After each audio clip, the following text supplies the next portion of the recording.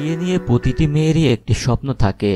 তারা চান বাবার বাড়ি ছেড়ে নতুন পরিবেশে নতুন কোনো মানুষের সঙ্গে তারা বাকিটা জীবন পার করবেন। কিন্তু সেই স্বপ্ন দেখা মানা মান্ডি উপজাতির মেয়েদের। কেননা এই সমাজে বাবাকে বিয়ে করে সেখানেই থেকে যেতে হয় তাকে। ফলে এখানে আলাদা করে স্বামীর সংসারে যাওয়ার রীতি নেই। আন্তর্জাতিক গণমাধ্যম জানিয়েছে, বিশ্বে এরকম জায়গাও আছে যেখানে বিয়ে ঠিক হয় নিয়ম আর ঐতিহ্যের আজব বেড়াজালে।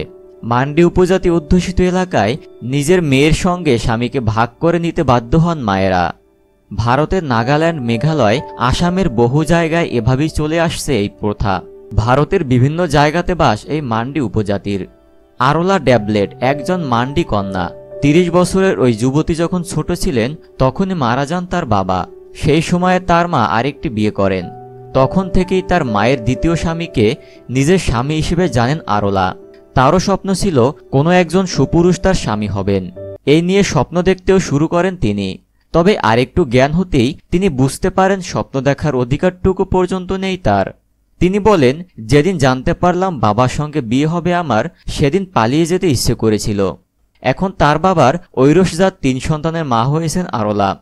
মান্ডি উপজাতির ঐতিহ্য অনুযায়ী স্বামী মারা গেলে স্বামীর পরিবারের যে কারোর সঙ্গে বিয়ে করতে পারেন স্ত্রী।